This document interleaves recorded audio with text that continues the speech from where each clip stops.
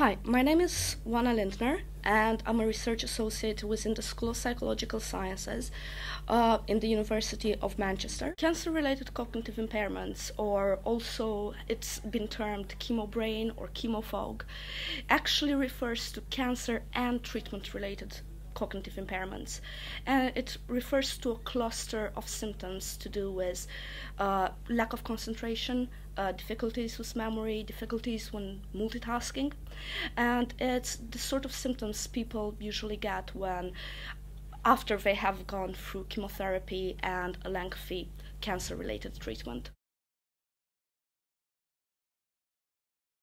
I was away working on a cruise ship with P&O, and one morning I literally woke up and found a lump in my neck. It didn't feel right, so I went to the medical centre on the ship, and they found a mass in my chest on the x-ray. I was a million miles away from home, so a bit scary.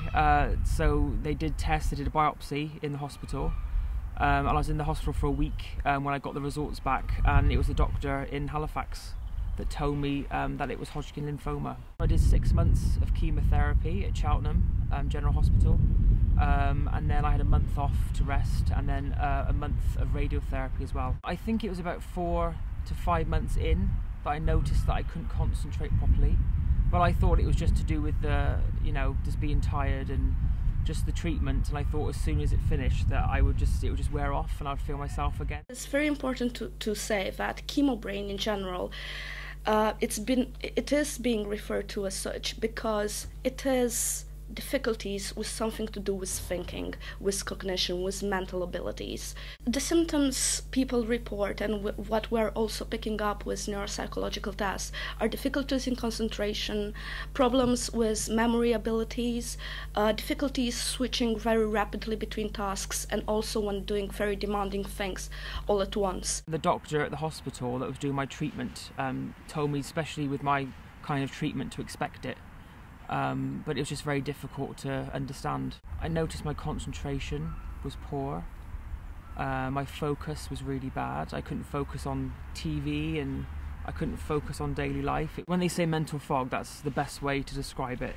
It's such a mental block in your mind. You can't just think about normal things you take for granted, that your brain just does automatically. You just can't think straight. I was forgetting words. When I was in mid-conversation, I'd just completely stop because I couldn't think of the right word. Spatial awareness, I would go out the house on one of my regular walks, and you couldn't justify how far a wall was from you or like how big the pavement was. I did go through depression, but I don't know if it was a mix of fatigue and chemo, but I definitely went through depression. It makes you feel very low, very, very low, and you have very dark days. And it doesn't help when you've got a year off just doing chemo treatments and you're sitting by yourself with your own thoughts. If someone were to be concerned about their chemo brain symptoms or these difficulties in thinking, committing information to memory, switching rapidly between tasks, it would be good if they were to speak, first of all, to their consultant, trying to access the social and psycho-oncology services and even memory clinics that might be available. Some of the coping mechanisms or ways to cope with these sort of symptoms that many psychologists and also many patients said that helped them were to first take things one at a time, not to attempt to do very demanding activities all at once and trying to delegate some of these activities. Also keeping a diary, a list of the schedule or the things that one might want to do is also quite helpful.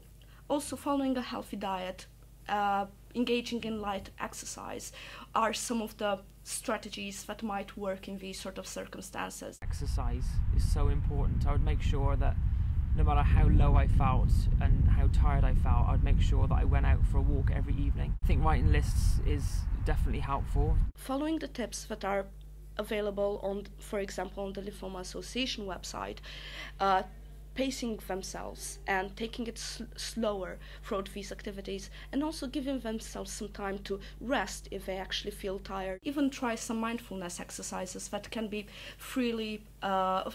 found freely available on the internet. I found a lot of information on the internet, reading articles about chemo brain and just in general what to expect. Another tip would be trying to solve mental exercises, such as doing puzzles, games that engage one's concentration and memory abilities. It's important to keep your mind active as much as you can, even though it's all slowed down and you're tired. Definitely doing crosswords and puzzles on your tablet as well really helped me. Being open about these sort of symptoms with your friends and family will help reduce the burden you might be feeling and the worry towards these cognitive symptoms. I found that speaking to my friends and my family definitely helped just get my feelings out there so it wasn't just in my head. It is very important not to feel embarrassed about it. Having been diagnosed with cancer and undergoing a lengthy and a difficult treatment is difficult for everybody. So trying to not worry yourself too much and not put extra pressure on yourself during the time when you're trying to cope with the survivorship experience. I wasn't embarrassed about it at all. I think it's important to get the word out there and let people realise how you feel, and even if people don't understand, you feel better yourself, just explain it to people as well. There is light at the end of the tunnel because we are actively going into research into this area. There are several trials and there are several studies that are being conducted throughout the UK, and taking part in these trials is always important because it helps researchers find a targeted way to help people cope with these symptoms, and will also ease the symptoms in the patients who are concerned about them. You always hear about chemo brain, but I never thought it would be me that would get it, but I definitely suffered from it. We don't yet have enough information regarding the length of time that chemo brain symptoms might last. There's active research going into that area right now. I was expecting it to finish and to get better when treatment finished, but you find after treatment it gets a lot worse and it lasts a lot longer than you expect it to, and that's when it makes you angry and you just get fed up. I think it's definitely important to embrace and accept what has happened to you. Trying to find out whether these sort of effects are temporary or long-lasting. And these sort of key questions will drive our search for a targeted way to help people manage, cope, and also intervene when these symptoms have already occurred. Don't try and rush the process. You need to go through the process. This will happen for 6 months to a year after chemo as well. You don't need to explain yourself to people, another thing, which is what I thought I had to do. You just need to relax, take each day as it comes, and understand that it's normal, and you just need to accept it. I can't believe how much in 7 months I've recovered. I never expected it to be such a quick process. I lost my hair and I lost my eyebrows, and it's all come back within 6 months, and I'm back to work as well. I'm working 2 days a week, 3 days a week sometimes, and I think that's really helped me a lot just to get back into the process of things and get back into life and normality. I've been through this and I've got a story to tell, so I'm excited to get back to what I enjoy.